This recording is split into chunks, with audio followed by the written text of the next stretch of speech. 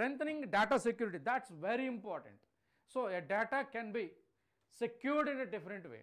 On what basis? మీరు WhatsApp అందరూ use చేస్తుంటారు. వాట్సాప్లో ఉన్న మెసేజెస్ ఎన్క్రిప్ట్ అయినాయా, ఎన్క్రిప్ట్ కాలేదా, దాని సెక్యూరిటీ ఎంతవరకు యూజ్ అవుతుందని మీకు తెలియదు. సో అది మనకు తెలుసుకోవాల్సిన అవసరం కూడా లేదు.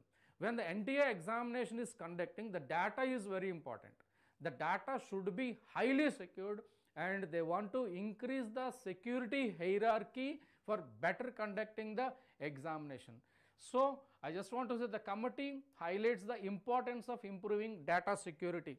So when it comes to the organization and execution parameters, the security should have its own levels, and they have to ensure that security before conducting the examination.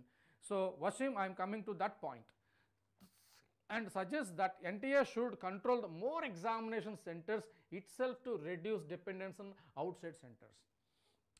Like NTA ఒక school కానీ ఒక కాలేజ్కి కానీ examination centre కింద declare చేసి మీకు examination conduct చేస్తూ ఉంటుంది. దానివల్ల ఏమవుతుందంటే సెక్యూరిటీ ఎక్కడుంది? ఆ స్కూల్లో కానీ కాలేజీలో కానీ principal and staff and all the people will be responsible for the conduction of examination.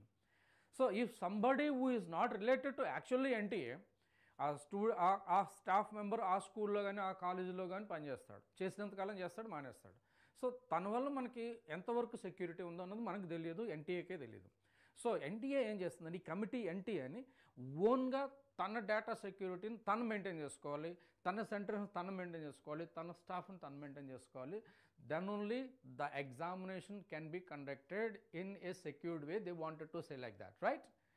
So we should have our own resources, we should have our own manpower, we should have our own centers, and the data should be without the system only, that there is no privilege of going and accessing the data by any other people outside the examination system.